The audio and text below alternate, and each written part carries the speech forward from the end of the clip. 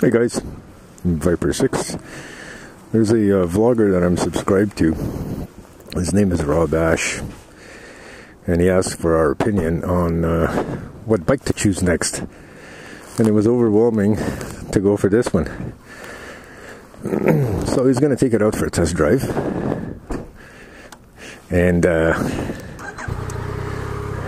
I'm really curious to find out what he thinks of it. I personally like it, and I sure hope he does too, because I think he's getting rid of his Harley to get rid of something a little less expensive. He's a cool guy. You should check him out, Rob Ash.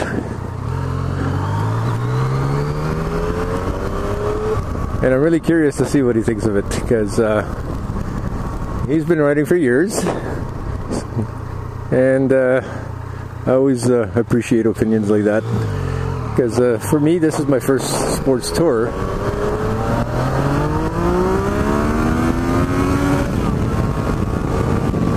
And I think Rob is going to like that part. It's an 850 and it moves like stink. So Rob, I want to see you do that, okay? So earlier today, my son came by with his new 1999 Mustang, and we cleaned out the air filter. It had a cold air intake that was stuffed inside the fender, and wait, yeah, that's much different than my Cruiser. And it was like, I don't think the guy ever cleaned that air filter, so I'm sure the engine's going to be happy. It can actually breathe a little better. And he's got some other work to do, and we found out he's got some sort of weird leak coming in from somewhere into the trunk, because he had like 3 inches of water in the trunk. And I suspect it's one of the drain plugs, because I saw that the previous owner put a patch over there. There's no rust anywhere, but there's a flaw in there for sure. So one day I'm going to lock him up in the trunk, grab the pressure washer, and start hitting the car with water. And once he finds the leak, I told him to tap on the trunk lid so that I can let him out. That's if I feel like letting him out. And then we'll see what we can do about it. I figured, I suspect it's a seam.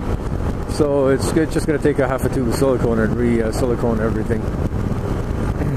But besides that, now he's on the hunt for snow tires, because it actually snowed here yesterday. So whatever, it is what it is. Ori, I know I'm not supposed to talk about the weather, but it sucks when it snows already. Because late yesterday morning was 1.8 degrees here,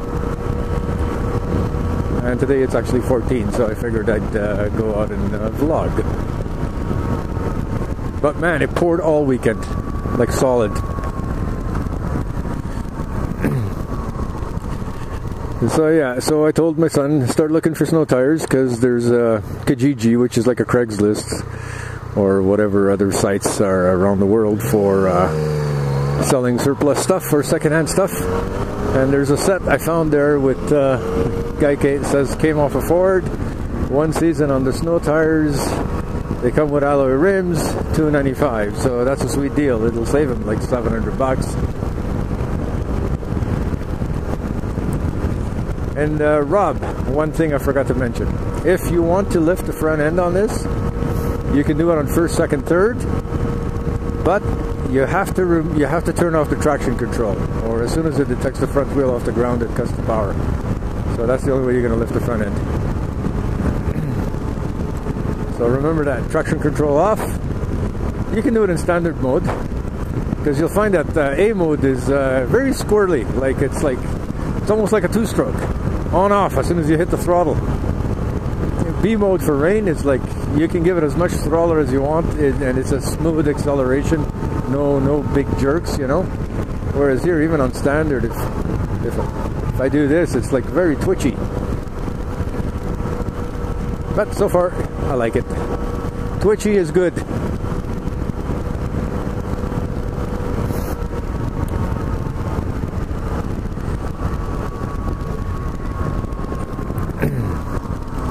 And tomorrow it's going back to work.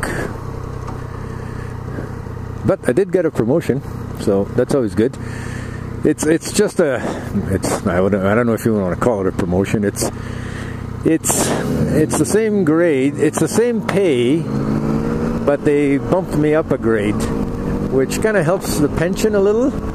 And if ever there's bonuses, I get bumped up to an extra 5% bonus, so that's always good.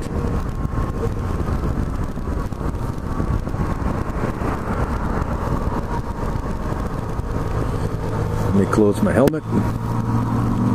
And I find this helmet produces a lot of wind noise. And we have the police. Let's try not to get any speeding tickets.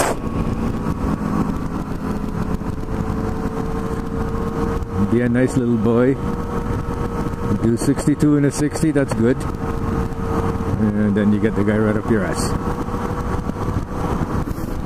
I really don't like that.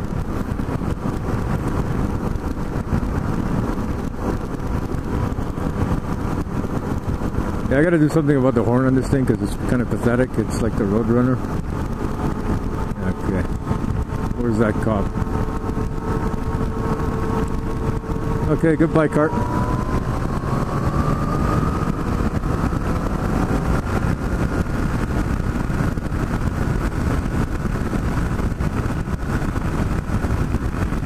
And I didn't even have to change gear. I'm still in third.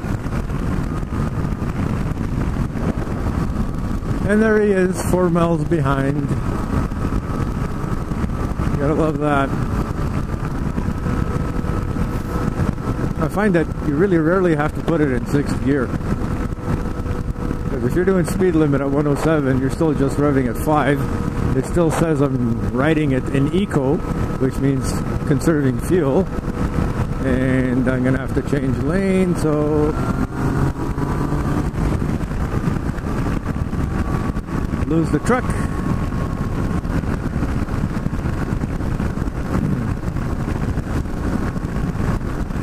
Yeah, this morning the mountains were all white, and even some of the roofs on the homes. It's like it's too early for this. And for those of you that don't know, I don't know if you can see that hill down there. That's where they had the 1988 Winter Olympics in Calgary. That's Canada Olympic Park.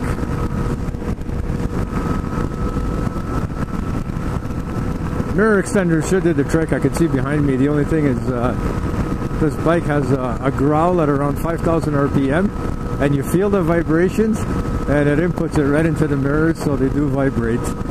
You can see there's headlights there, but you can't really see if it's a cop or anything, which kind of sucks. Okay, if you're gonna get in quicker, buddy.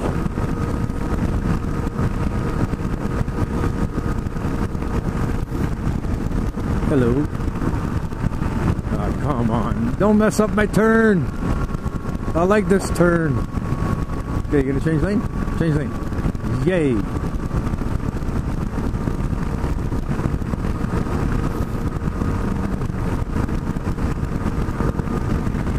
What do you do? Oh yeah, you're special. Let's see, with my cruiser, I can take this at 60, and that's kind of like, I did it at 70, it's kind of pushing it. But my tires are kind of cold, so 72, 76, 79, okay, not bad. Still kind of scared to lean it more. I gotta get rid of that. And I started watching Twist of the Wrist 2, as per R1 Chronicles advice. Except it said when you finish watching it, watch it again. Okay? Yes, sir, madam, sir. I feel like I'm in school.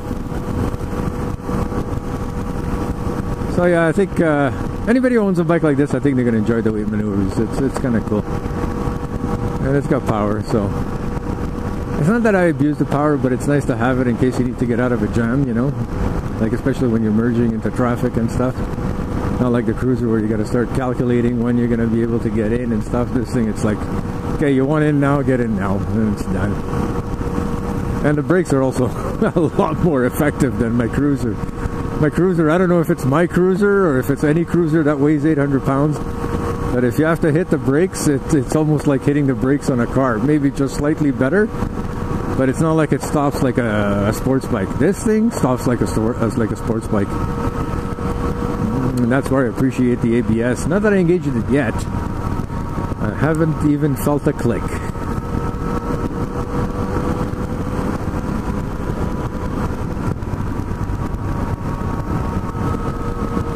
So tomorrow night I gotta go to the gym, because my wife and I joined the gym because it's good for you.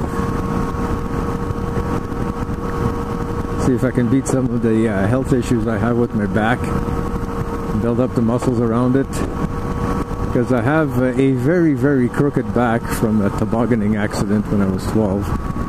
And as you become less active, I think the muscles start to disappear, and the pain starts to set in, and it's not good. So going to the gym, I told the guy I want to build up my back muscles because I don't want to be in a wheelchair in my older years.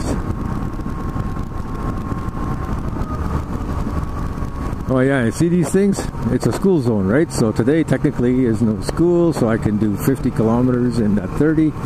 But our wonderful mayor decided that every school zone is going to become a playground zone, and is going to have the new rules in effect, which means 7 days a week, 12 months a year, from 7:30 a.m. to 9:30 at night, you're going to do 30 kilometers an hour there. Now to me, that is just nothing but a money grab. I love the way this thing corners. And then I hit a playground zone, so you can even have fun. It's like they should build a city for sports bikes, with speed limits for sports bikes, so that you can have fun. And I have a job to do on my truck, because I found that one of the struts on the left front is leaking. At 60,000 kilometers it's leaking, which is really unusual. And Toyota said, oh, you have 61,000 kilometers, so it's no longer under warranty. I'll go, thank you very much. Oh, and by the way, your battery's very weak. I noticed something, but I didn't figure a 2.5-year-old battery was going to be clonking out. Oh, and by the way, that's not under warranty anymore because it's 61,000 kilometers on your truck. So they dinged me for that, and I said, no, don't touch the strut. I'll deal with the strut. So, and you know, you can't do one strut, you gotta do both, and then I'll change the shocks in the back, and Bob's your uncle. If you have an uncle called Bob. So that's it, guys. Rob, let me know how your test ride goes.